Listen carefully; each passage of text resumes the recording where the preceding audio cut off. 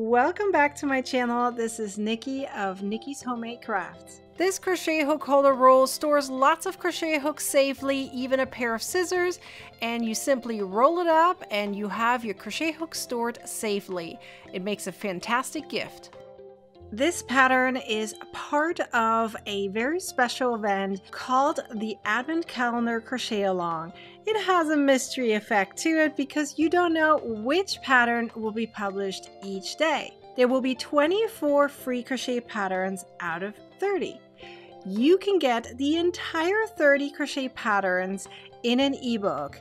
It's all last-minute gift ideas. If you would like to get the ebook, check the link down below in the description or my website. The entire event is sponsored by Lion Brand. So let's get started with today's quick crochet pattern. In order to crochet the crochet hook roll, you will need some worsted acrylic yarn. I'm using Lion Brand's Ronna's Choice in Silver Blue and Colonial Blue.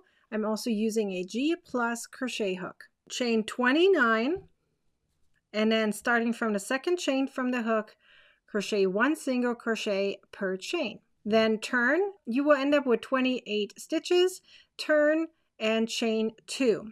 Now you're going to crochet linked crochet stitches.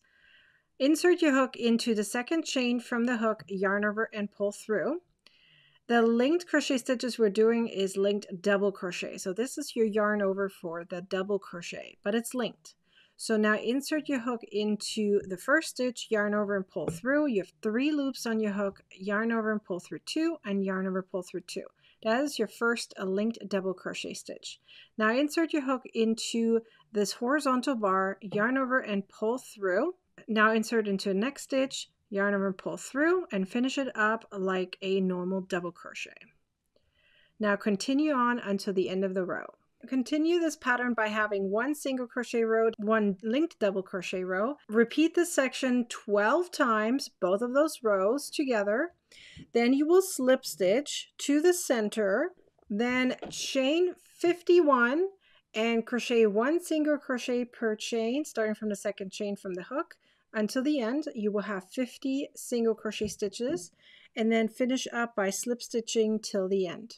For the little flap on the top, you're going to chain 6, and then starting from the second chain from the hook, 1 single crochet per chain.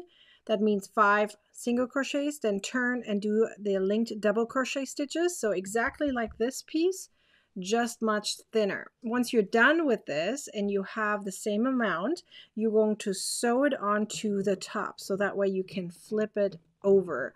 That allows you to make sure that your hooks do not fall out. Then we need to do the part that is actually for your hooks. You're going to chain 15, starting from the second chain from the hook, crochet 1 single crochet per stitch, then turn. So you will end up with 14 stitches per row.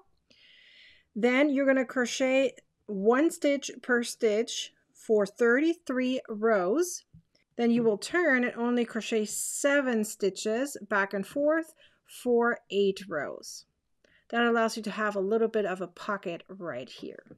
Now it's time to sew everything together. So how you're going to do that is you're going to simply sew this piece to the top. That's all you're going to do right there. For this piece right here, I would recommend starting on one side and then sewing it on like this. Okay, so you're going to make little pockets where your hooks fit into. Now, how many pockets you're going to do, that it all depends on what hooks you're going to use. So I like using these bigger hooks, which are furls hooks. So my pockets will be a little bit bigger. So which means when I put my hook in here and then adjust it, I will make sure that the next piece that needs to be sewn on is right here. And then you then look for the next hook and then you make a line over there. Now you can sew this on, but you can also glue this on if you wish. Once you're done making your little pockets, you have to simply all the way around here on 3 edges. So that way you have a little bit of a pocket here where you can put your pair of scissors or something. Once you're done sewing it on, it is ready to go to use. You have a few different choices to get this pattern in a written format. Number 1 is my website. It does have ads, but you can view the pattern for free. Number 2 is you can get it as a PDF.